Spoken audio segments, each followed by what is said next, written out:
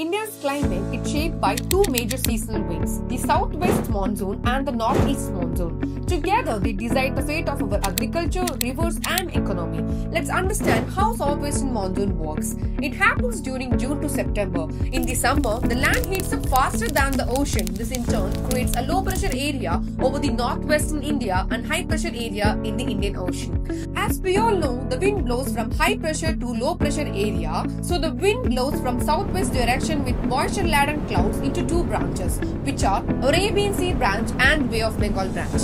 The Arabian Sea branch hits the Western Ghats and gives heavy rainfall in Kerala, Karnataka and Konkan coast. The Bay of Bengal branch picks up heavy moisture from Bay of Bengal and gives heavy rainfall to the northeastern states.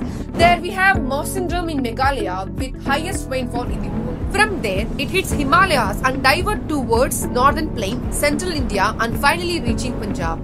This monsoon supplies nearly 80% of India's annual rainfall and very important for kharif crops like rice, cotton and maize. In next video, we will see the northeastern monsoon. Stay tuned, share this video to your friends and kindly follow India Defense Institute for more updates.